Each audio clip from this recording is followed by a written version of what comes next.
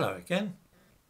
After what I was saying yesterday about our Chancellor of the Exchequer's, shall we say, lack of patriotism, I was amused to read in this morning's newspaper that he has for a long time had it in mind to move permanently with his family to the United States. According to the Daily Telegraph, I give a link to the piece in the description to this video, it is an open secret that Mr. Sunak is attracted to the idea of a future life in California, a place he reportedly referred to as home during a recent official visit there. And the expectation among friends is that if he feels his shot at the top job has gone, he will move his family to Santa Monica, where they have a £5.5 million seafront penthouse and pursue a career in Silicon Valley. As I said yesterday, no attachment whatsoever to this country and only interested in personal advancement. How we let these drifters and cosmopolitan types into the government is a complete mystery to me. Talking of cosmopolitans, or globalists, internationalists, or as they are sometimes known, anywhere people, I thought I would deal with a misconception which cropped up in the comments on my piece on this subject yesterday. I am very far from being a fan of Boris Johnson and regard him as the archetypal cosmopolitan with no regard for Britain.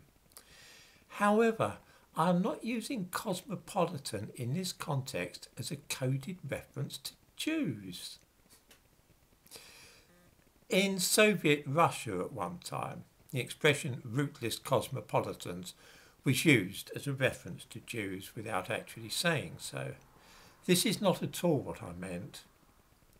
Which brings me to the question of whether our Prime Minister is, in addition to being cosmopolitan, actually Jewish.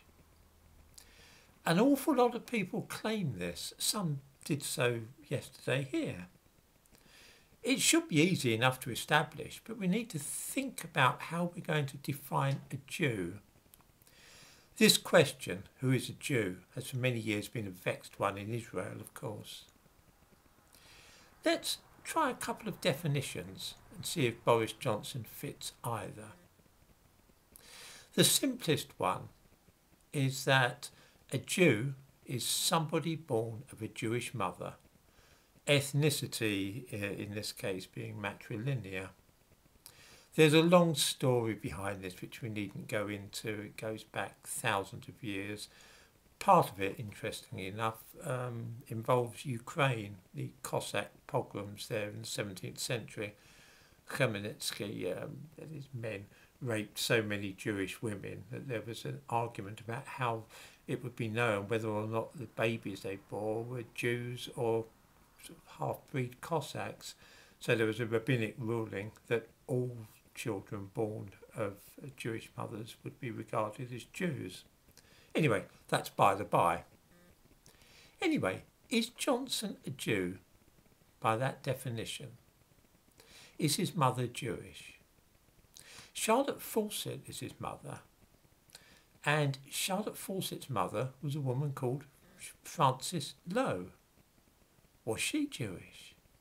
Well, her mother was called Mary Porter, and she definitely wasn't Jewish.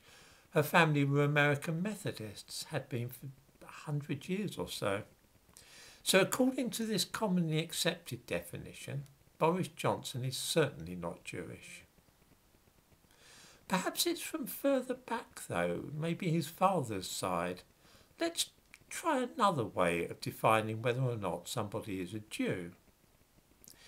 In Germany during the Third Reich, a series of laws were enacted to work out precisely who was a Jew and who a so-called Mischling, or partly Jewish person.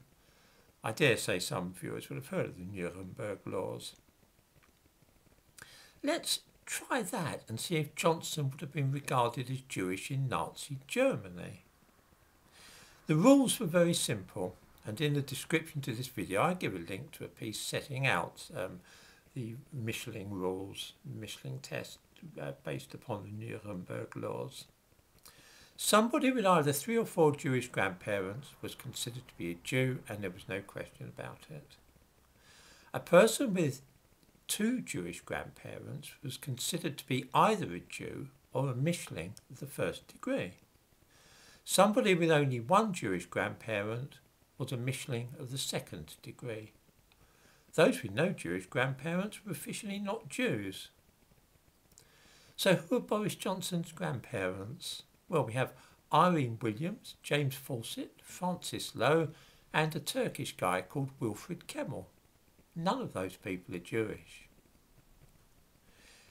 We've looked at both the definition of what makes a Jew according to rabbinic tradition and also the strict standards of the Nuremberg laws of the Third Reich, and found that both agree that Boris Johnson is not a Jew.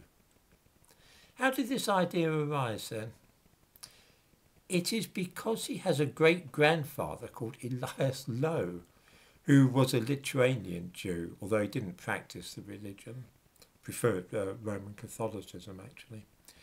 This is a very tenuous link to Jewish ancestry, and I think that only complete fanatics who adhere to stricter rules than either the Nazis or the State of Israel could really claim that as a result of this distant relative, our Prime Minister is secretly a Jew. As I say, I can't stand the guy and regard him as epitomising everything I detest about modern politics and the lack of patriotism, but it really is a bit of a stretch to say that he's Jewish.